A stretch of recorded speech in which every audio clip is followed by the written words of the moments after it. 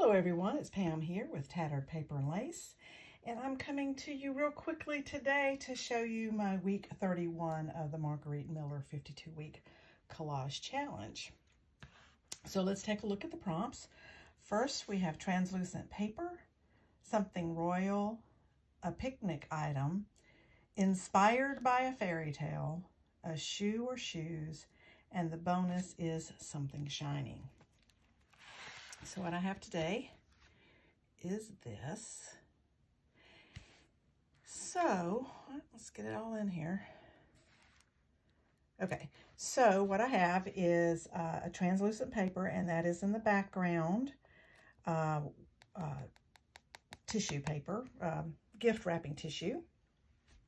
Something royal. I have used these Royal Mail stamps of Queen Elizabeth and Prince and Prince Albert, I think it is. Anyway, I have a lot of first day covers, British Mail first day covers, and so I thought I would use these for this prompt, and I love the way it turned out. So that is my something royal.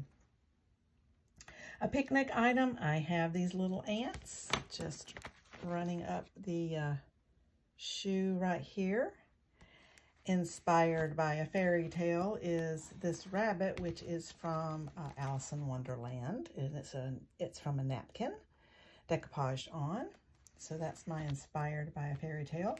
Here's my shoe, and then the bonus is something shiny, and in my tissue paper there is little gold dots. So that's my something shiny.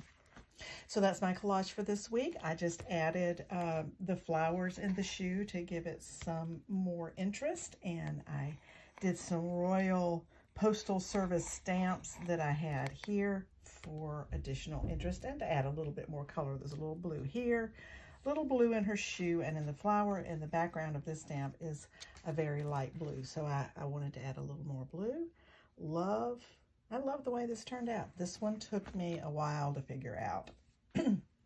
But once I did, I thought it came together well. So thank you for watching. I hope to see you in the next video. If you'd like to see further videos from me, hit the subscribe button and the notification bell.